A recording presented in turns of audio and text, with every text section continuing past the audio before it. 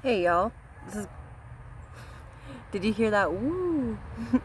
Hey y'all, this is gonna be a short one, but it's something I have to inform you of, and also, I am so fucking mad I just have to vent about it. So,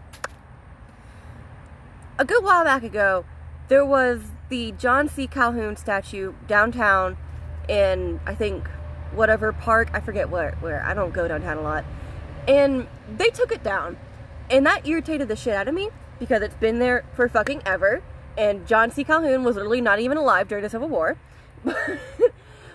I don't care that he was pro-slavery and said, you know, the only fucking sin against John C. Calhoun in my book is that he said it was it wasn't a necessary evil but a positive good. Yeah, that's the only fucking score against him, because in my eyes, the South had the whole slavery system as a necessary evil because, you know, the industry and the farming and all shit, which was being phased out at the time. But the whole economy had the rug ripped out under their feet. So I'm not going to bitch about that right now.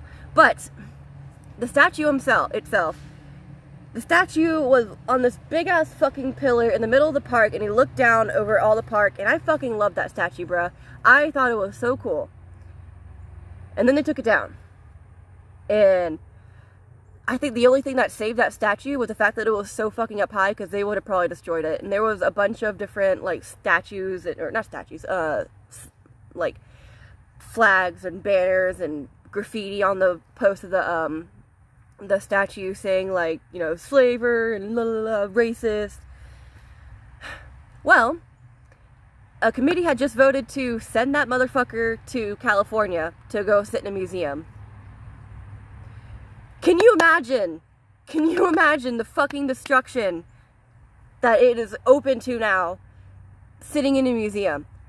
One, why the fuck does California get to have it? Why can't it sit in a museum in South Carolina? I don't like that at all. Second, really, they're gonna put this in a place where it's just open for anyone to just come and just, you know, deface it, you know, all kinds of other shit that they could possibly do. I'm just so fucking mad about this, bro, because he was the vice president of the United States, if I remember correctly. Can we not?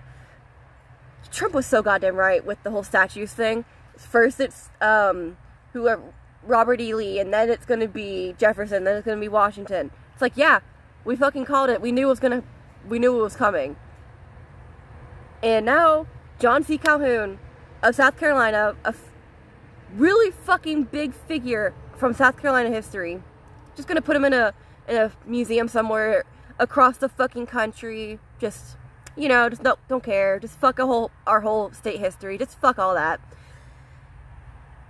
And one thing, South Carolina state history is not entirely just slavery. I will tell you that.